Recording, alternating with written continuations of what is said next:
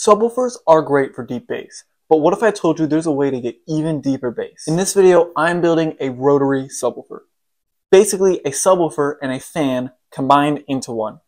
In a previous video, I made an infinite baffle subwoofer where I put a subwoofer in a window and the subwoofer moved air in and out of the room, creating immense amounts of bass. This is kind of the same concept, but instead of air being pushed in and out of the room with a cone, it's going to be pushed and pulled in and out of the room with varying pitched propellers. And what has varying pitched propellers? That's right, an RC helicopter. So I ordered this RC helicopter rotor off of Amazon for like 50 bucks.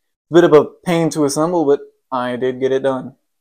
Once the RC helicopter rotor was assembled, it was time to modify the speaker for this rotary subwoofer. The first step was to drill a hole through the center of the speaker.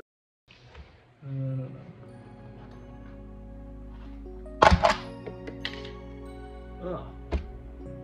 Well, I didn't even drill.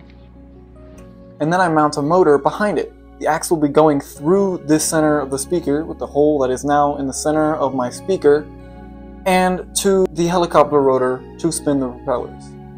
But enough with that, let's get building this speaker.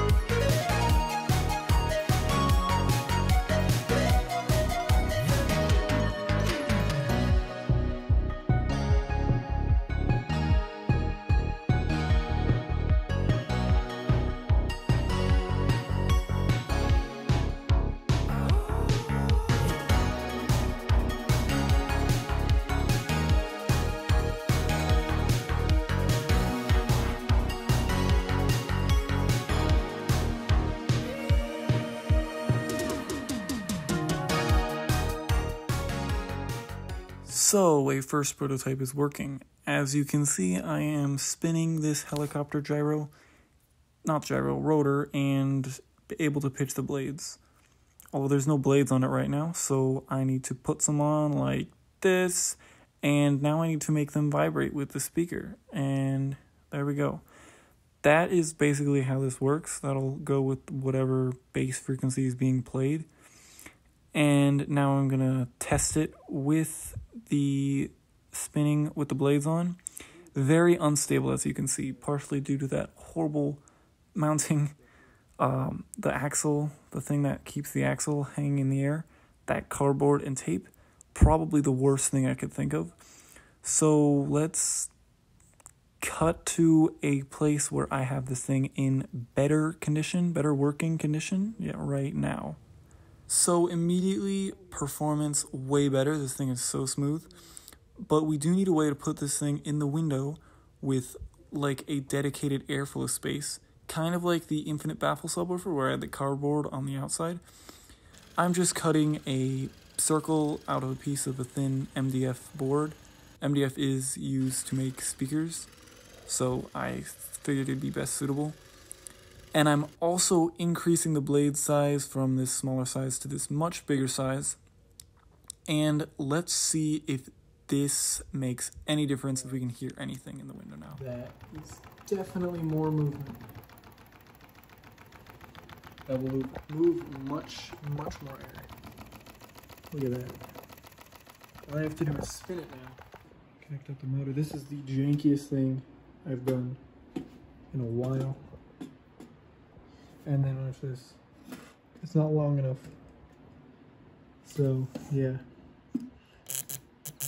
Look at that. But the motor moves. And that's pretty good. That's actually really centered.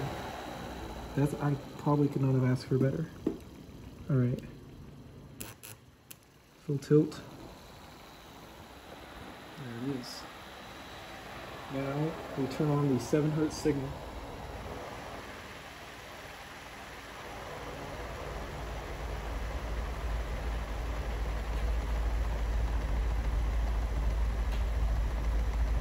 go.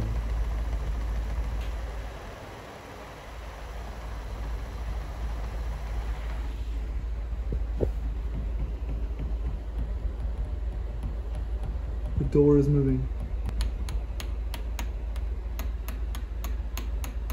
You can hear it. So this is probably the most successful test I've had with this rotary subwoofer.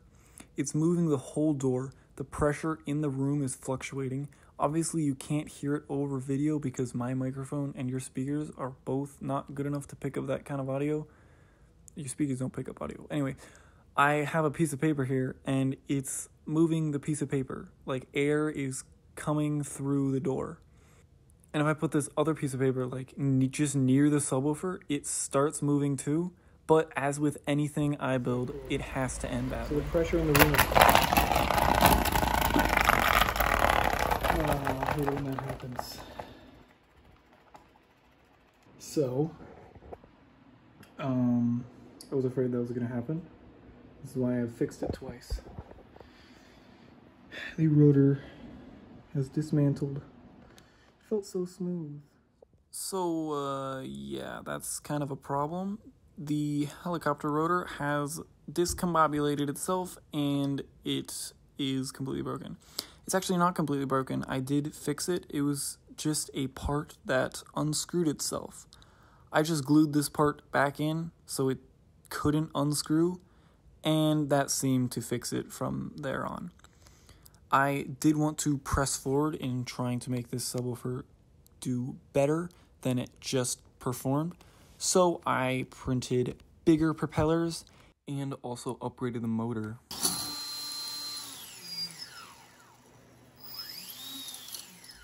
So yeah, should be pretty good. Now it's time to see what this bigger motor and these bigger propellers can do.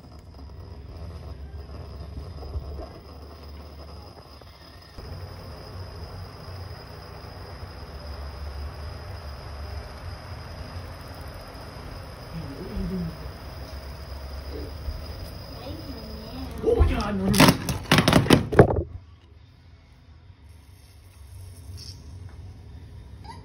That's 2 more hours of 3D printing. So that happened. I eventually 3D printed everything that is currently cardboard and tried to test it again. Alright, so I have everything set up. I've got this in the window connected to a motor controller with a amplifier or ESC. Got this little thing for the motor speed. I've rebuilt the actual thing with 3D printed parts and some hexagons because hexagons are the bestagons. And yeah, let's give this thing a shot, see if it turns on. It does not turn on. So there was some extra stress induced in the system somewhere. I still don't know why, but I 3D printed a 3-to-1 gear ratio. Probably not the best 3D printed gears, but it worked. And then gave it a test again.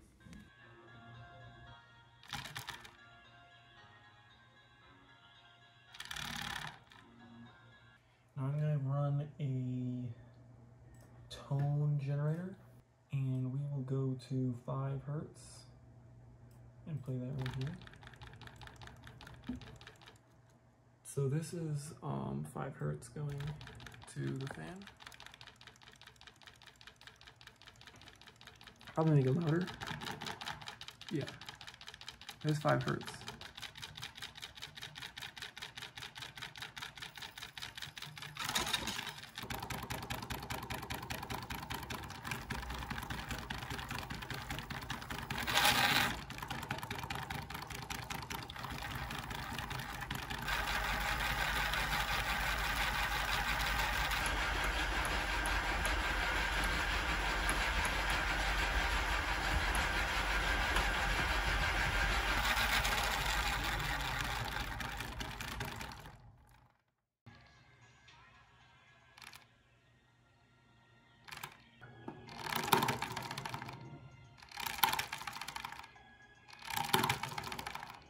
This thing is the jankiest thing I think I've ever made. And also probably not the most dangerous, but it's gonna like rip itself apart at every moment, I feel.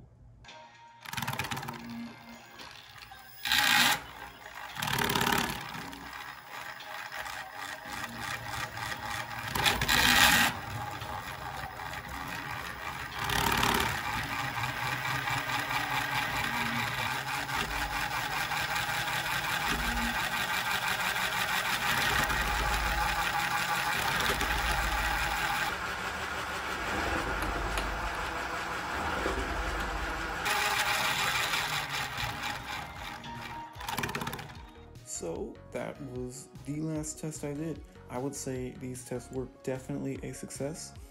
I sure had fun building this thing. I hope you guys had fun watching this video. If you did, please like and subscribe, and I will see you guys in the next one.